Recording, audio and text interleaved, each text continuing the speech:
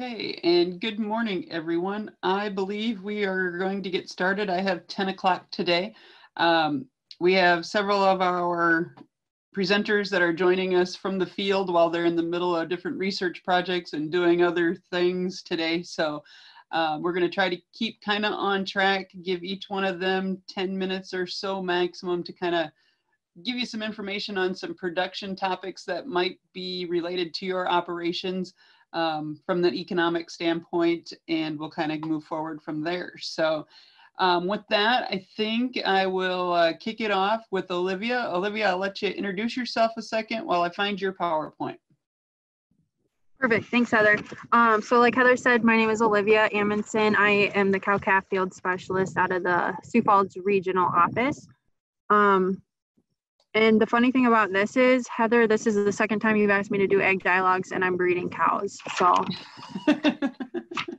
there must be a special connection. So, all right. Okay, so you should be able to see your slides. Yep. Okay. Now you have to push next for me, right? Correct. Okay. Sounds good. All right. So I'll get started here quick. So Heather asked me to kind of talk about considerations this year as far as breeding soundness exam go, especially with COVID happening and how our BSEs may be preempted simply due to restrictions due to the COVID. So today I'm going to talk about evaluating and preparing the bulls for the breeding season. You can go to the next one. So to start out, I'll just kind of talk about you and importance of the herd bull. Really, the percent of the calf cropped wean on any operation is going to be the single largest factor influencing profitability. And on that operation, the herd bull is going to have the largest influence of fertility than any other animal on that operation. So soundness and fertility of that animal is really crucial to the overall breeding success of that herd.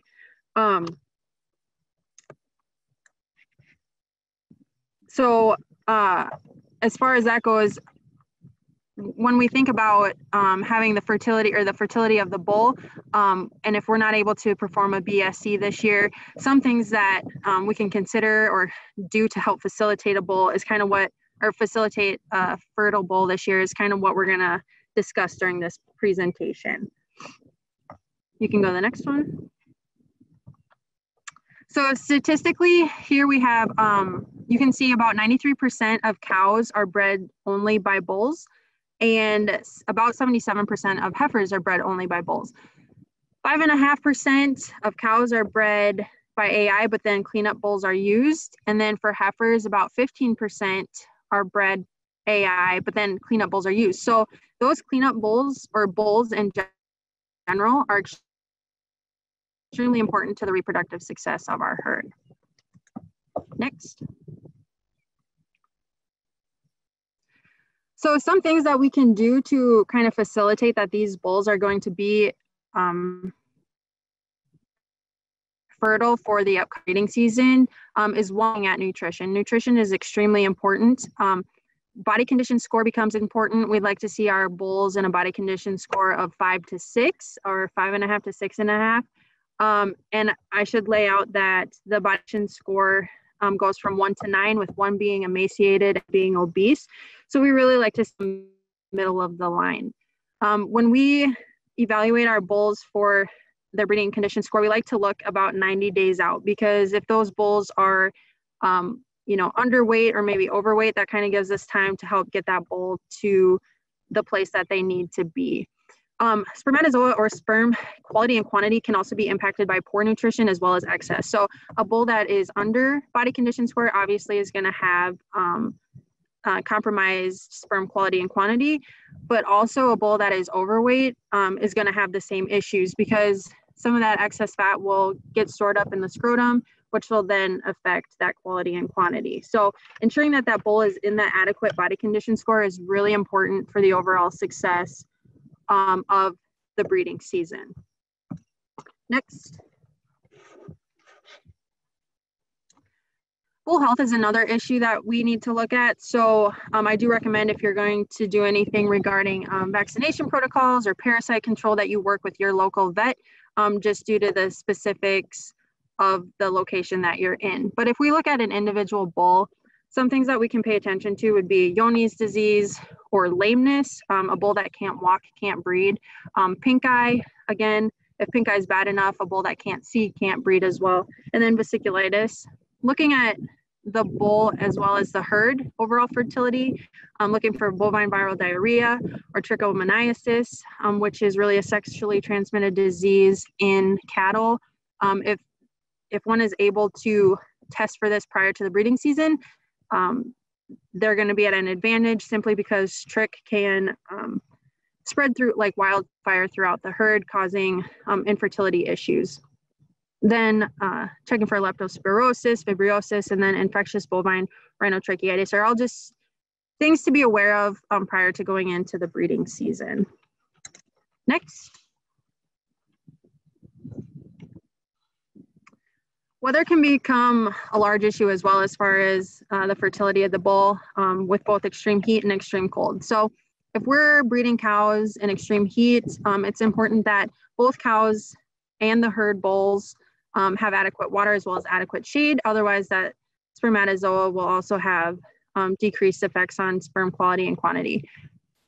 Extreme cold, if we think about even, like a few months ago back in the spring, if you were aware of that bull having any sort of frostbite or frostbite issues, they say to wait about 60 days prior to returning that bull back into the herd for breeding. A disclaimer though is, depending on the extent of the frostbite, it may take longer than 60 days, or if it was severe enough, that bull may never recover and fully be able to breed cows. So just being aware, if that had happened in the spring, that bull has had adequate time to recover. Rain, just making sure if those bulls are for, in a feed yard or are standing in mud, that those bulls have places to go where they can stand on dry land, because they can be extremely affected by foot rot. And again, a bull that has feed issues and is not structurally sound is going to have problems breeding cows this season. With that being said, just making sure that they have the adequate bedding and maybe mounds to stand on also become important for that breeding success. Next.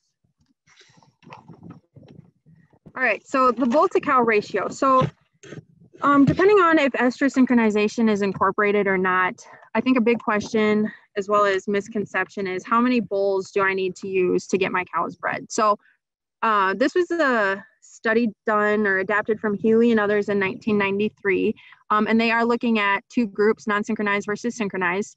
On the side there, we have number of bulls in the pasture as well as pregnancy rate. And then on the top, we have 1 to 50. So that's 1 bull to 50 cows. In this particular study, there was 100 cows. So they used 2 bulls. So 2 bulls for 100 cows. Then they had a synchronized group, and they broke it up into 3 different scenarios. So they had a 1 to 50 ratio, a 1 to 25 ratio, and then a 1 to 16 ratio. Heather, you can click again. And so what they saw from this experiment was that the best economic return was using a 1 to 25 ratio on a synchronized herd. So they had 4 bulls. You can see that that ratio of 1 to 16, where they used 6 bulls, there was really no statistical difference in the pregnancy rate. So 83 to 84%. So it's important to remember that bulls that are synchronized using natural service, those females are actually going to have, or are going to come into heat over a longer period of time compared to those that are being AI'd. So economically, we can use less bulls than we may initially think. This becomes important again, especially this year, if BSE wasn't necessarily warranted, that if we have the right amount of bulls, that maybe we put 4 bulls out and then rotate them so that bulls aren't becoming fatigued, or if for some reason one gets injured, we still are able to get those cows bred. I will say that that bull to cow ratio is going to depend, varying on certain things such as the mating ability of the bull, the semen quality of the bull, if we're able to determine that, the bull's libido, bull age, and then pasture size and topography. So depending on how far that bull is going to have to walk, is also going to be determined, is also going to help us determine how many bulls that we're going to need to use. Next slide. So thinking a little bit for the coming breeding season, some of the things that can cause high risk would be single sire pastures. Ultimately, if we don't know the semen quality and quantity of that bull, putting one bull out with our cows is going to be a high risk. Another one would be non-tested mature bulls with yearling bulls, simply because we're not 100% sure on the semen quality of either of those animals. But two, when we put yearling bulls with our mature bulls, a lot of the mating could fall right onto that mature bull. Yearling bulls are still learning. They really look to that mature bull as far as the mating process goes. And therefore, if we would have an issue with any of those bulls, we really could be subbing ourselves in the foot here, because yearling bulls will probably spend more time on one female compared to moving about the herd. And if our mature bull isn't doing its job, we're really going to cause ourselves a disservice. Next slide. So when we think about the overall bull management for this upcoming breeding season, we like to think of we like to consider a few things. So one being using bulls that are between 2 to 4 years of age, and really kind of minimizing the use of those yearling bulls, just so that we know that we have bulls that are going to go out there and get those cows bred. If you have the time, allow those bulls to establish a pecking order so that the alpha male can be established. And when we put those bulls out in that pasture, that they're not going to sit there and fight instead of doing their job. Pasture size and topography, again, ensuring that we know how much traffic space, or how far that bull is going to have to walk. And if we're able to kind of switch out some of those, rotate some of those bulls to let them rest and then get back to work, can be ideal for the overall breeding season. And then just monitoring bull activity. Some bulls will have great semen quality and quantity, however, they have no libido, and you can put them out in a pasture and not a single cow is going to be bred. And unfortunately, those situations happen. So it's important to just watch your herd bulls to ensure that they are able to get their job done, to really ensure that this year's breeding is going to be successful. Next. So this breeding season, it's just really important to, again, kind of focus on that herd bull, take time to properly care, as well as maintain those bulls, so that this year, you don't have to come into the next vet check season and find a bunch of open cows. So just taking the time to consider some of these areas is important to the overall success of the operation. Next. And this is my contact information. Are there any questions?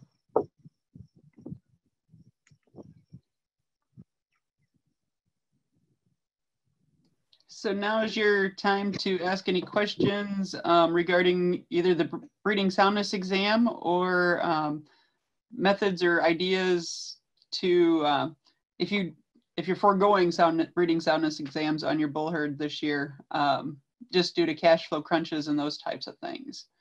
Otherwise, if we don't have any typed into the chat box or hands raised or anything like that, we'll go on to the next presentation, and you can either get a hold of me if you can't find Olivia's contact information when you need it. So with that, I will pull up Adele's presentation here. As you can tell, she's out in the field as well. And let's see if I can find her presentation.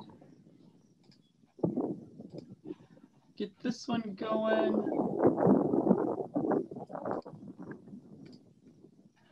Okay, so hopefully you can see Adele's presentation and Adele, and we'll go from there. All right, thanks, Heather. I'm Adele Hardy. I'm the cow-calf field specialist based out of the Rapid City Regional Center.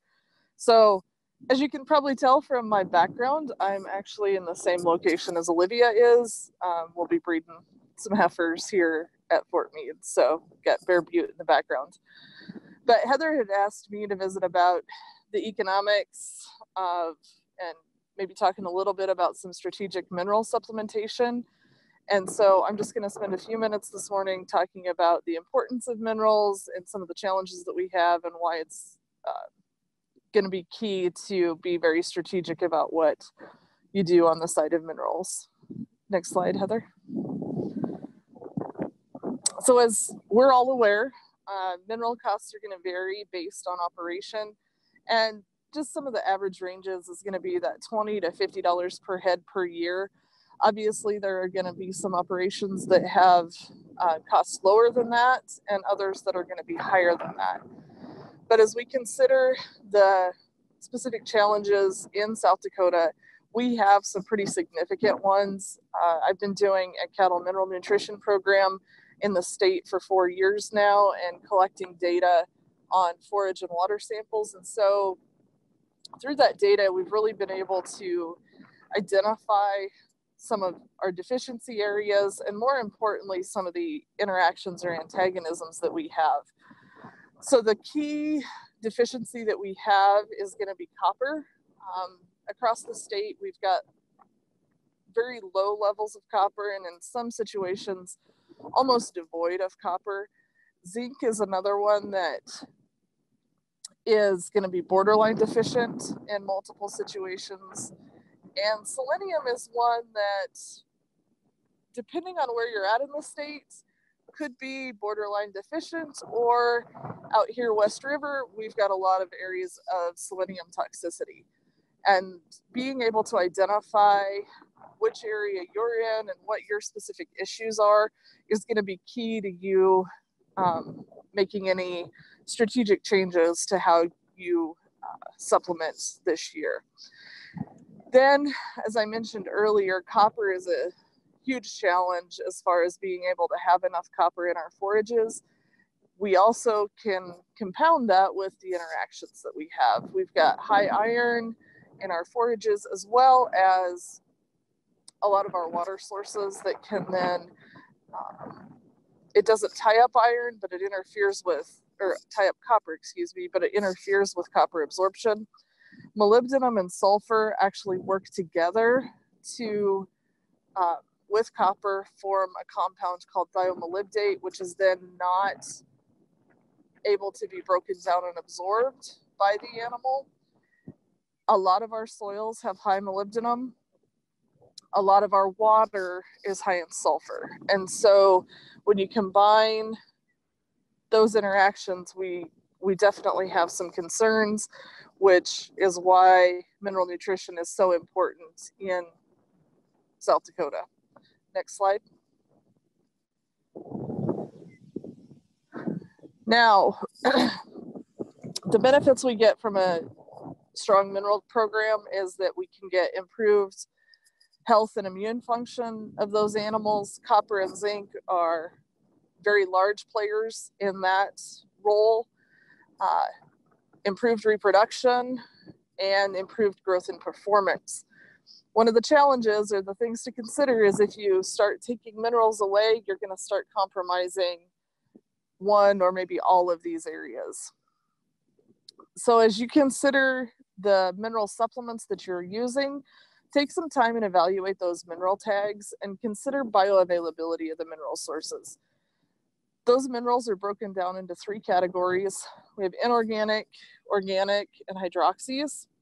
So the inorganics are going to be such things as your copper sulfates, your zinc oxides, etc. They're going to be the least bioavailability, but also the lowest cost. As we move into the organics, these are going to include such minerals as your amino acid complexes, chelates, polysaccharide complexes. Their bioavailability is going to vary a little bit more based on those bonds and how easily they're broken down in the rumen. If they are a stronger bond, not broken down in the rumen, that increases bioavailability because absorption of minerals occurs in the small intestine. But the organic minerals are actually going to be the most expensive source of minerals.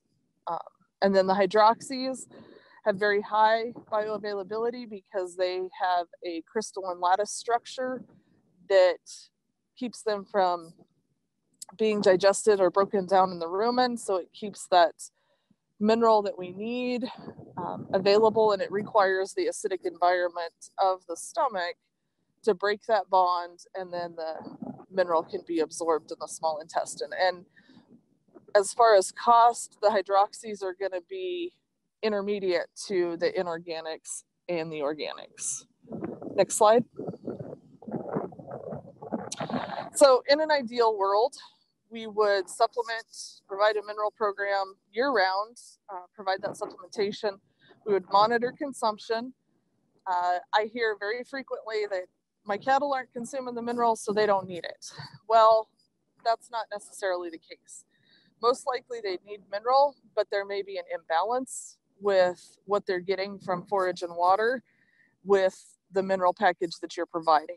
And so it's really important to take some time, evaluate and sample forages and water, send those to a commercial lab to get a better understanding of what your mineral status is for your cattle, and then be able to evaluate your mineral program based on those results.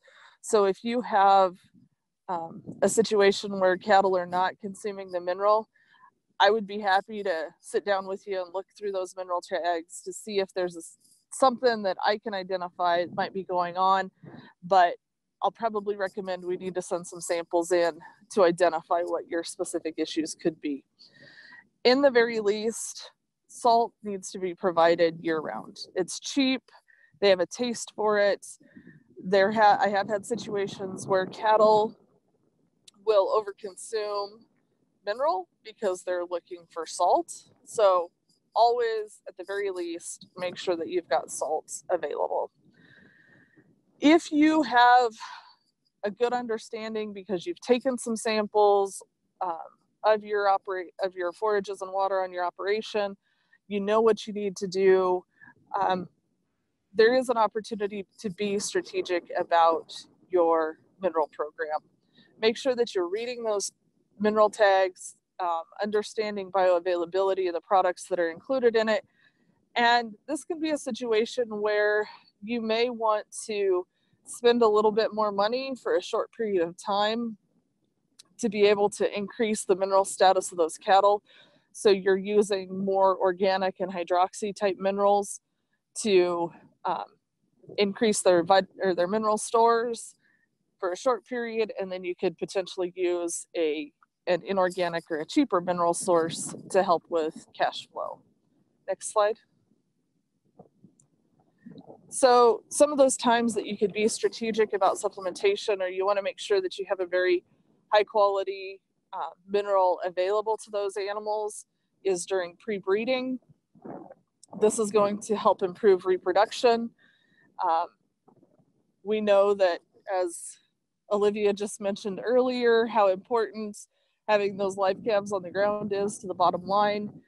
Well, you've got to have a healthy live calf as well. So pre-weaning is going to be the other time that you will consider strategic supplementation, because especially with the trace minerals, copper, zinc, play huge roles in immune function.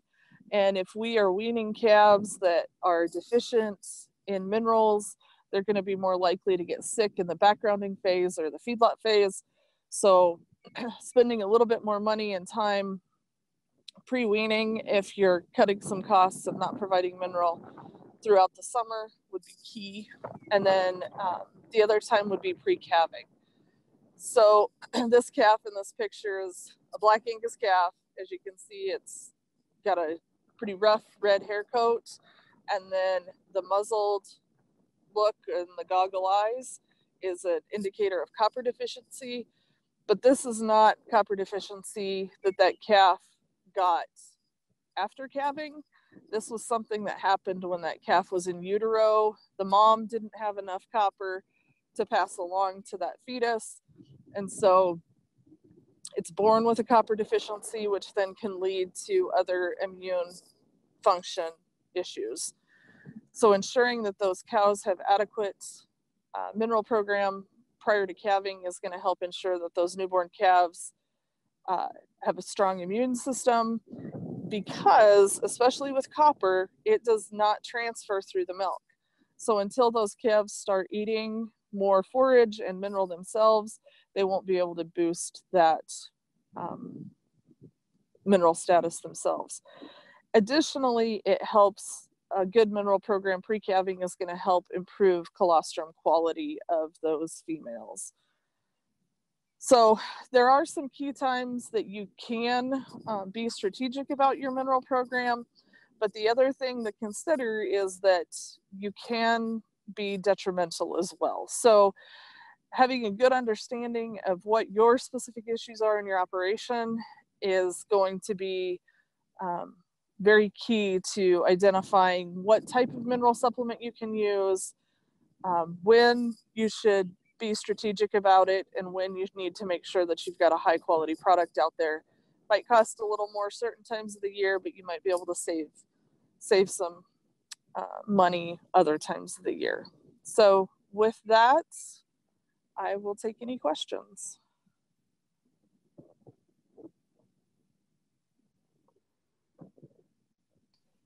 Any questions for Adele? Please feel free to type them in the chat or unmute your microphone there, and we'll get those answered for you. As I mentioned with Olivia's presentation, if you have questions later that come up and you can't find Adele's contact info, please just shoot me an email or give me a call, and I will get you in contact with either one of those two as your questions are so needed. Well, Adele, I'm not seeing anything. So with that, I'm going to say thanks to you and Olivia and let you get on to your next project for the day. Be careful, don't break a leg. All right, thanks, Heather. Thank you, Have a great day.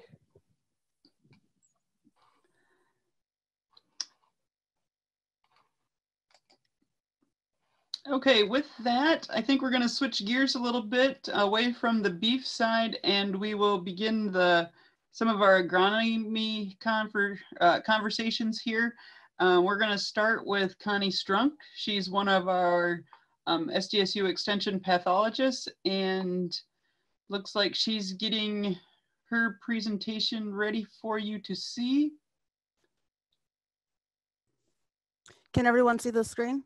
All we see is your desktop right now, Connie, where it. Okay, I'm gonna stop sharing and I'll try it again. Unless that was mine.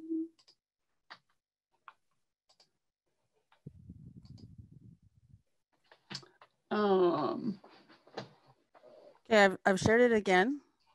Yeah, I think you're actually, for some reason, it's pulling my, no, that is yours. She may have selected the wrong screen, Heather. She could try yeah, to. I think try to select your PowerPoint. Is that open already someplace? Let me double check here. It was, so. We were seeing it as your documents files. Huh. Okay. Yep, it's open right now. So I'll go back. Sorry, I thought this was all taken care of.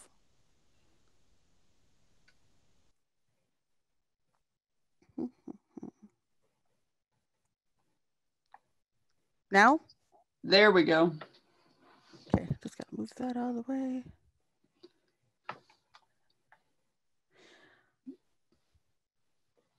So now if you go to the slideshow function and start from beginning, I think we should be good to go. There we go. All right. Well, sorry about that. My name is Connie Strunk and I'm a plant pathology field specialist. And what I'm going to spend a little bit of time talking about this morning is fungicide decisions. And really, it's all about the timing of when you see the disease in order to make that decision on whether or not you would need that fungicide.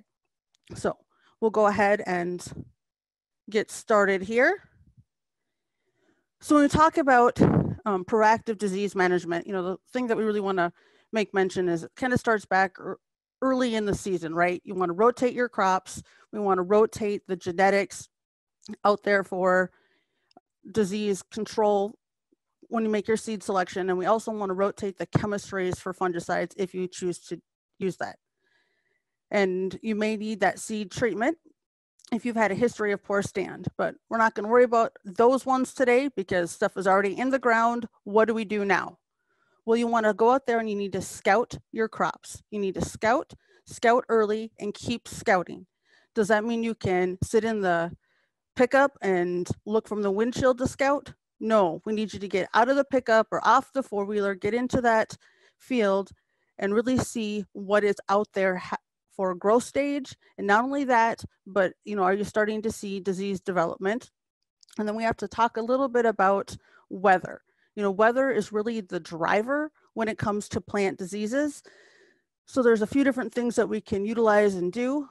Scouting is utmost importance when it comes to disease control, but there are some prediction tools that we have available for our small grain growers. And then at the end of the day, a fungicide response is really most likely if there's a significant amount of disease pressure out there. So I'm going to kind of talk about a couple of diseases that I've had a lot of questions come up to maybe help answer some of the questions you may have. First disease here, is crown rust. But before we even talk about the disease or make mention of that, I want you to take a look at the screen. If you notice the resistant cultivar on the left-hand side, it's really headed out, really full, a lot of yield potential there compared to the picture of the field on the right with a susceptible variety. In this case, it's resistant and susceptible for crown rust, but just looking at the genetics of the seed you select really helps set us up for success for disease control. So again, really recommend taking a look at those cultivars, hybrids, varieties for the resistance for those diseases, because no amount of fungicide is going to help protect that crop on the right to get you where you already are for the one on the left. With crown rust, it does need an alternate host in order to complete its life cycle. We find that on buckthorn, which buckthorn is found in tree rows and out in around the farmsteads. I encourage you to get out there and actually scout the buckthorn. If you have planted oats or if you have oats in the area, scout your buckthorn. If you're starting to see heavy crown rust infection on the buckthorn, then it's time to start scouting your oat field. When you're scouting your oat field, you need to look at those lower leaves. So don't spend a lot of time on those higher ones at this point. Once you look at those lower leaves, if you're starting to see some crown rust pustules develop on those lower leaves, especially when you're getting near that flag leaf emergence, that's high time to start making a fungicide treatment, because our timing for crown rust on oats is really that early flag leaf to fully flag leaf emergence for the optimal control. If your oats have completely headed out and you're starting to see some crown rust there, it's really not encouraged to apply a fungicide at that point in time, because you've already set up your yield with the flag leaf. It's already set the yield. You've already have things happening there. It's just don't see much economic benefit by applying it later. And also you start butting up into issues of fungicide timing for those pre-harvest restrictions. So want to take a look at that. The next disease to make mention here is Fusarium head blight. This one also has a very limited window of control. It is during that flowering time frame. So if you go early on in the season at tillering, you're not going to give yourself protection for Fusarium head blight. It's after heading, right at that beginning flowering time frame is when we want to control this disease with the fungicide. It likes it warm and wet for a good sporulation there. We do have some tools that will help aid in your decision on whether or not you would need to apply that fungicide. Now, again, these are predictive modeling. These are decision tools. Nothing replaces your eyes out in the field as to what you're seeing and even what you're seeing for the weather. So again, with these different tools, the first one here is our ENDON small grains disease tool, which uses our South Dakota mesonet data. So you'd find that at climate.sdstate.edu/tools/small grains. What it does is it takes a look at the different susceptibilities of, broad range varieties out in the field, and it gives you a risk assessment. Green meaning a very low risk for disease, yellow is moderate, and then red is that high risk for Fusarium head blight. That's just looking at that disease at the top. The other thing that this tool does give is it does look at some of the leaf spotting diseases. This is where we're going to look at a series of yeses. If we have 6 to 8 yeses in the chart, then you'd want to consider that fungicide. So again, these are just different tools to help assess whether or not you may need that fungicide out there, because it doesn't take into account your exact variety cultivar that you have planted, and it doesn't take in, it can't replace what you're actually seeing for weather out there. You would select a station, you'd select the growth stage, and you select the type of wheat growing. So that's just one tool. The other tool is our wheat scab Penn State model, if you will, where many different states feed into this predictive modeling tool. It allows us the ability to give localized commentaries. So as you see here, Dr. Emmanuel Bayamkama was able to go in and talk about what we're seeing in South Dakota for wheat. So you're able to look at the different localized commentaries. Once you would remove that, you'd be able to take a snapshot of what the scab risk is in the United States. Again, that green is low risk and red is that high risk for scab. South Dakota has been pretty low risk for the most of the season this year, but there are some pockets that have had some moderate and some high risk opportunities.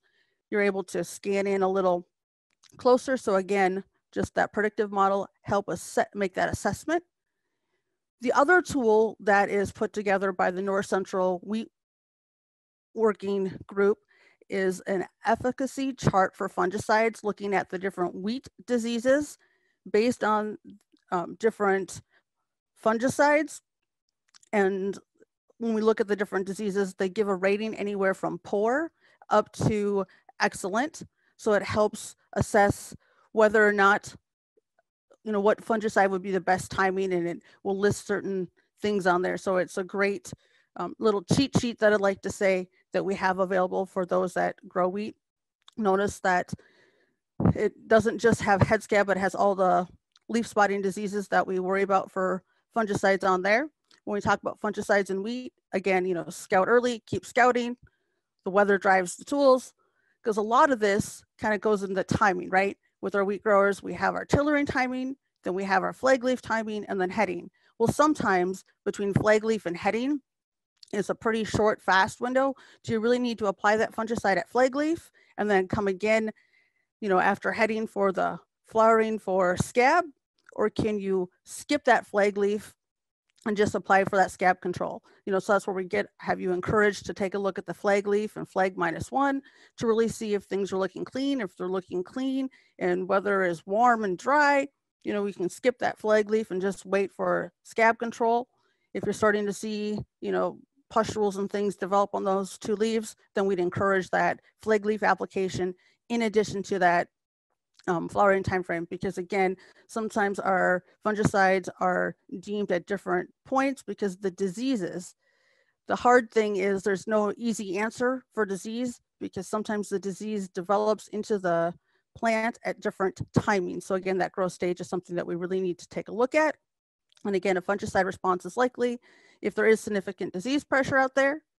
The other disease that I want to briefly mention that I'm starting to get a few calls on is white mold in soybeans. White mold has a little bit different timing than most of our other fungal soybean diseases. White mold infects, again, during that flowering time frame. So in soybeans, that's that R1, R2 stage of growth.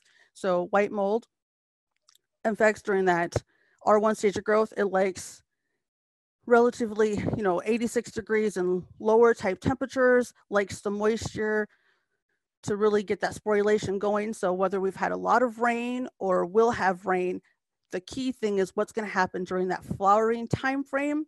doesn't matter what happened back at planning, we need to look at what's the weather is like during that flowering time frame. This is a chart provided by Dr. Darren Mueller at Iowa State, looking at fungicide timing. And I just say that this chart really shows it very well. If we look at the non-treated, that means there is no fungicide applied, versus our fungicide applied at that R1 stage of growth, which is that beginning flower, and the R3 stage of growth, which is the beginning pod. Our best control, so the least amount of white mold that we found out, that they found out in the fields and plots, was at that flowering time frame. So again, you know, waiting or missing that window of opportunity is just, you know, money down the drain, so to speak, because as you notice in this chart, that R3 growth stage was almost like you didn't apply a fungicide at all. So again, timing is of the utmost importance for some of these diseases. So again, with fungicides in soybeans, most of our fungal leaf diseases, we recommend treatment around that R2 to R5, so that full flower to beginning seed time frame. And this is a lot for like the frog eye leaf spot, the brown spot. But again, white mold control is that R1 stage of growth at that beginning flower. No matter what crop, no matter what disease, no matter what you're working with there, really encourage you to alternate your fungicide chemistries to avoid resistance development. You know, we are seeing some frog eye leaf spot resistance happening. So again, we do have different diseases and crops here in the state that we have to kind of watch and double check on to help aid in some of these other decisions and looking at the different chemistries. We have our South Dakota pest management guides that look at the insects, herbicide, and seed treatment and fungicide information. So, you know, encourage you to take a look at that. Just want to acknowledge all of the different funders that help make plant pathology work possible. And I'll just leave you with my contact information. Okay, thank you, Connie. Anyone have questions for Connie as we get going here a little bit? Okay, Connie, I don't see any questions coming in just right now. I want to thank you for your time today and giving us some insight on timing of fungicides for best economic return and impacts. So we will now switch gears a little bit again. We're going to go to Paul Johnson. He's been taking a serious look at the dicamba situation. And Paul, I don't believe you have any slides. So with that, I will just let you take over and give us some of the most updated information on dicamba. Thank you, Heather. This is a situation that has developed over the last couple of weeks, and I believe, Heather, I need to keep it short so we keep you on schedule, so I'll try and do that. On June 3rd, the EPA was ordered by the Ninth Circuit Court of Appeals out of California to vacate the dicamba label for over-the-top use on soybeans of 3 products. Dicamba is a product that's actually been around since the 60s. It's been labeled in corn, pasture, small grains, and all kinds of other crops and non-crop areas, including lawns and turf and areas like this. It is still labeled in all of those areas. It was just the over-the-top use was vacated, and the people who brought the suit against EPA said they weren't looking at endangered species.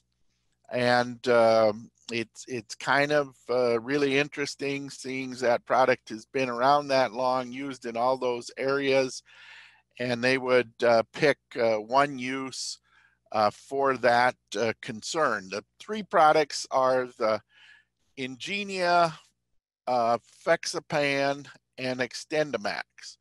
Now, EPA came back and after the ruling said to farmers and applicators, if you have product in hand, you can still spray it out, but you can not get any new product from the manufacturer or distributors.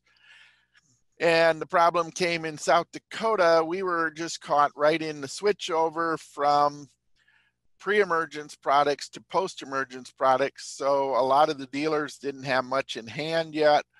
They were shipping back pre-emergence products and had a lot of these products on order, but were not in yet. And so consequently, they got caught with very little product in hand. Since then, the group that filed the suit has went back to the courts and said EPA is in contempt of court for allowing the farmers to use the product that they already own. And incidentally, in EPA's saying of using this, if the label is removed, people could use the product in any manner they wanted because there would be no longer a label.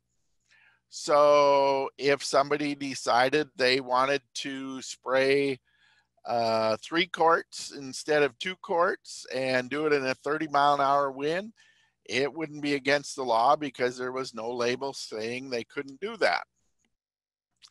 And so consequently, it is kind of concerning that this possibly could happen, and we're presently waiting for the court to do that.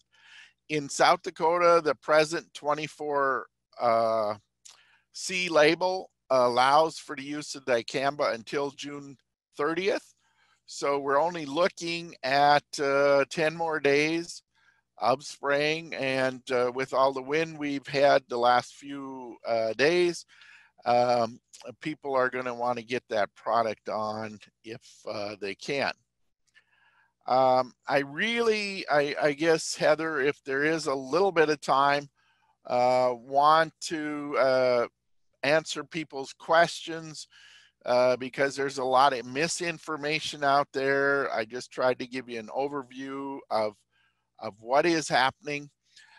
Incidentally, the label was only good through this year, and at the beginning of next year would require a new label, which is in the process of presently being approved, and the court ruling won't have any effect outside of concern with what this group is going to do on the new label.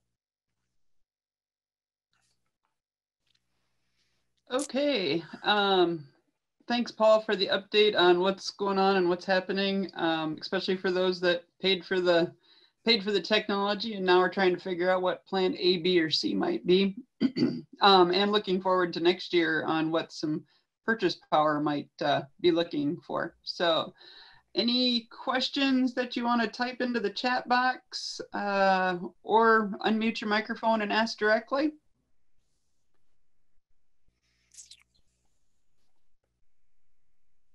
Well, Paul, I don't see any coming in, and we have one more presenter that's joining us by a phone. So I'm going to thank you for your time this morning, and again, offer if anyone has questions that come up as they go and they can't get a hold of you directly, send me a note and I will get them passed on to you.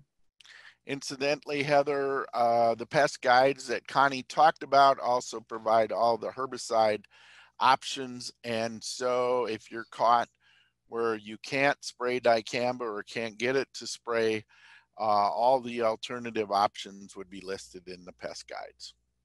Excellent resource. Thank you. Okay, with that, I think, Garrett, if you can hear us and unmute your microphone on your phone, we will turn it over and have a discussion on the weed situation and maybe some economical thoughts related that way. Are you still with us?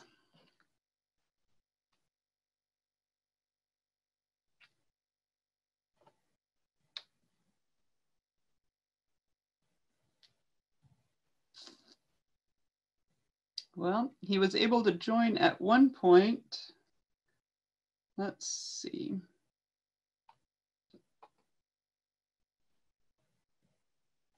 Garrett was going to be driving to different spray plots today, so maybe he entered a signal-free zone and we've lost him for the day.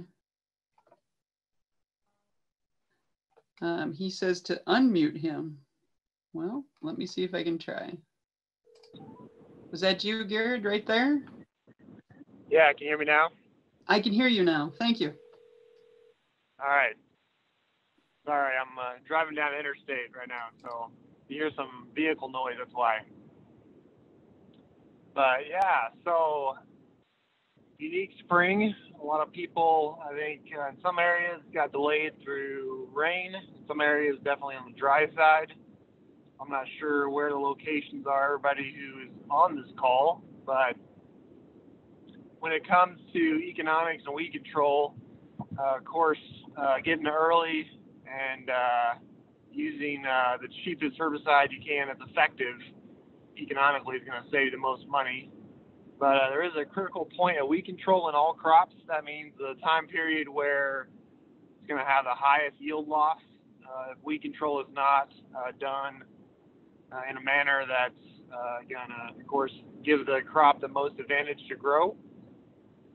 Most of that time frame, anywhere from 4 to 6 weeks after emergence or after planting, is most of the time is when the critical point of weed control for most crops, corn, soybeans, sorghum, millet, sunflower, all those. Hopefully you got your pre-emergent down, burn down, done.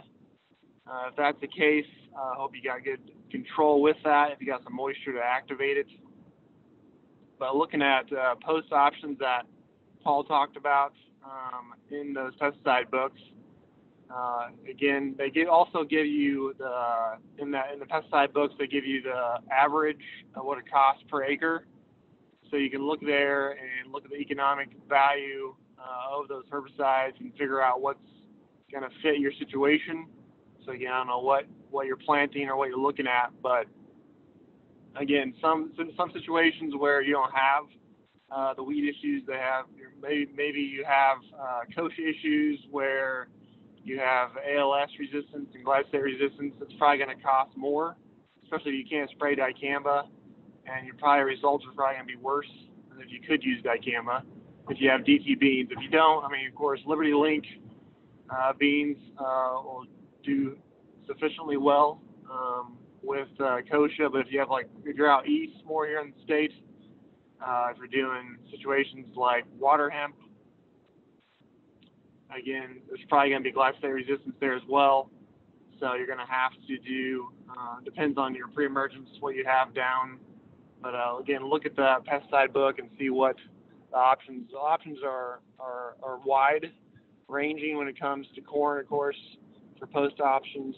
But again, look at what's going to cost you, and then make sure you look at the site of action number. Every herbicide label has a number.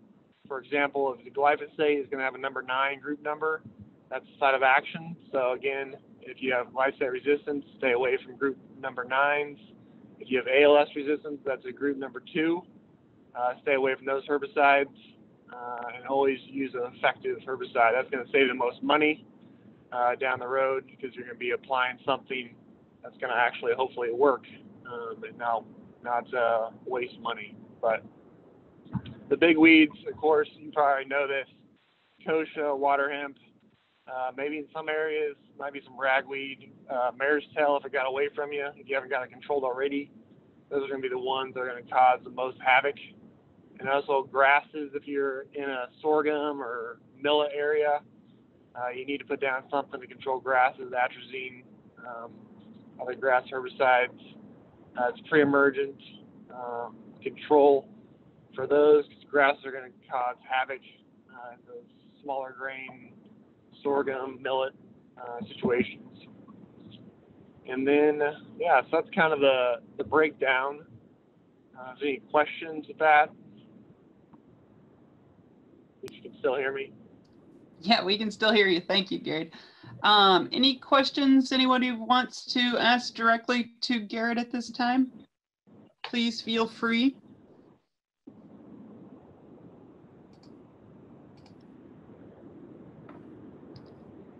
Well, Garrett, I'm not seeing any come in here right now quick. So if you do have a weed type question or a herbicide spray question, please get a hold of me and I'll get you Garrett's contact and get you in touch with him as the season progresses. So thank you for your time, Garrett. Be safe while you're traveling and good luck with your spray plots. Thanks. Before I let everybody go, I have a quick poll. One, I want to see how the polling situation works and how it goes, but I'd also like you to answer these questions if you would, as you go through here. If you could click on those and let me know what the moisture situation is in your area. We've heard a lot of differences across the state, and while I'm not able to see where you're at, it would be just nice to know where you are in the moisture situation there. I believe you'll be able to see all the questions in a row. So if you could also answer, you know, how many new pieces of information you get from each of the dialogues that you attend, if you've ever invited someone else to sign up for the dialogues, and where do you hear about the dialogues? So make sure that I'm getting the information out, and if there's someplace else we need to try. So click as many as you can in that bottom one and let me know. Once you're done with that poll, I would like to, you are free to go. That's all we have for you today. Hopefully, if you're making some of those production decisions and making some production changes, we gave you a little bit of assistance on some of the economic considerations of when to spray, maybe what to spray, what to be scouting for. And on the cow side, if you're making some of those decisions on not putting out as much mineral, when the timing should be right, what to be looking at and considering with your breeding herd this year as well. So I greatly appreciate everyone's attendance. We will do this again on July 17th. As you know, or if you're familiar with the dialogues, we set the topics as something that's pretty timely. So I don't have a full agenda for you right now, but we will be sending that out and getting the information out to you. So if you could, again, fill out that poll, I would appreciate it, and we will go from there. Thank you very much to all of you for your participation in today's dialogues, and I see a lot of returning individuals. So thank you for your devotion to the educational effort that we're putting out here.